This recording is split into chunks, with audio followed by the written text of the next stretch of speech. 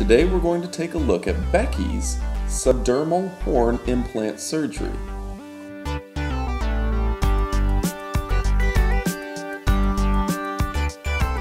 If I had to guess, I would say this is being done in a tattoo parlor. Some people get these done by tattoo artists, and others get them done by medical doctors. Which do you think would be better? Would you ever get something like this done by a tattoo artist or piercer? Here's a look at the after. What do you think of Becky's very unique looks? She's a bit of a model. Is this your type? Go ahead and leave a comment below. I'm sure she'd love to hear from you.